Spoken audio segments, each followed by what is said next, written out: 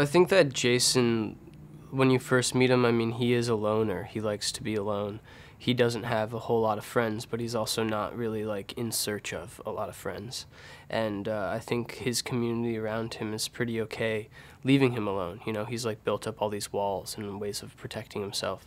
And then AJ comes into town, and AJ kind of breaks down that wall immediately and sits down and is like, hey, you know, like, I'm a new kid, you're obviously alone, but not a total loser, like, let's get out of here. And I think probably Jason's world starts to open up because it's opened up by AJ, and AJ starts introducing him to and pushing his boundaries and, you know, having him go out into the community and do things he wouldn't normally do.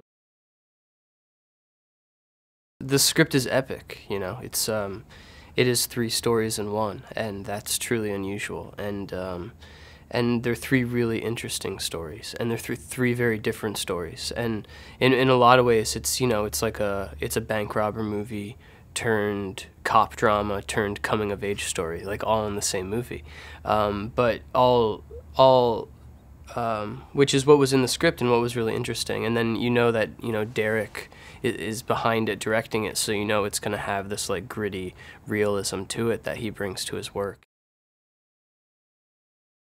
I think a lot of people are going to have really different experiences watching the movie. I think it's a movie that, like, you're going to go along for a ride, you know, and you have to be ready for that ride.